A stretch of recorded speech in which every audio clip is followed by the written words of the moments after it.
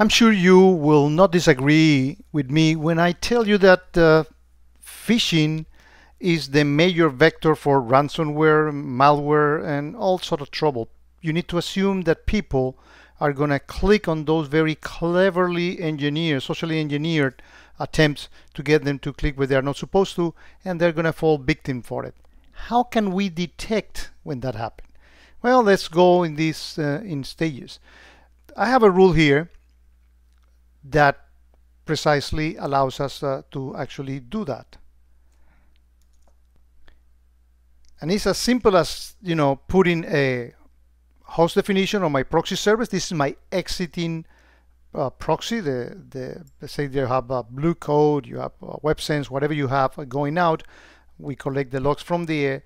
And when I have a custom URL, that's a custom property that we extract from those logs, that has a URL that is contained in this reference set called phishing URL, I want this offense to trigger.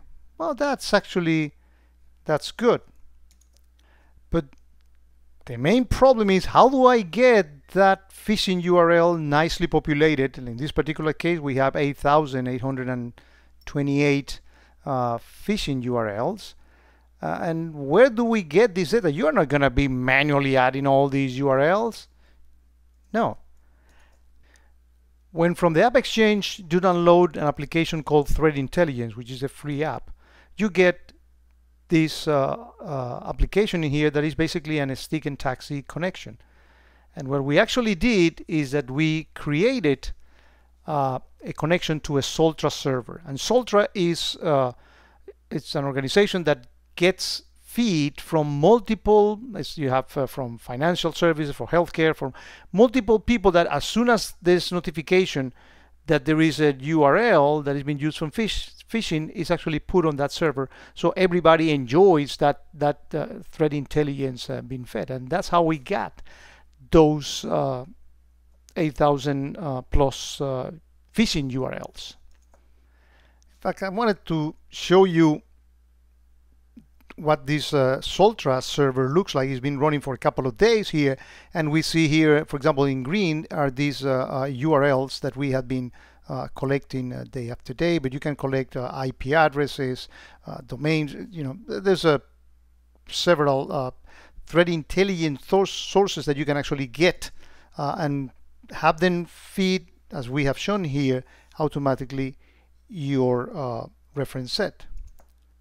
So in this Soltra server, when we go here into feeds, all we need to do was actually define that fish tank URL, which is precisely the source that we are using to get phishing information in an automatic way. We don't have to worry. As soon as anyone knows about these phishing URLs, you get an automatic update via the taxi interface.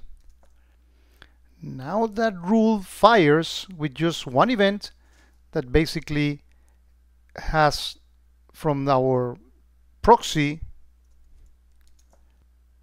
which is a blue code proxy.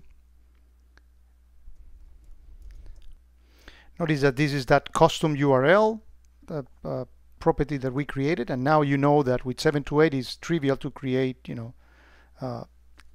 if we don't have it out of the box, it's trivial to not only create log sources, DSM for different log sources, but it's very easy to add custom properties.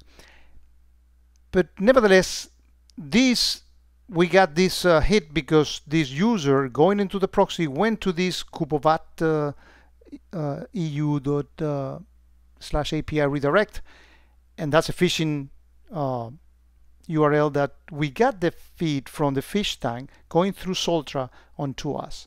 So imagine the possibilities that you can now have by having reference sets and reference maps that get populated automatically with these threat intelligence sources.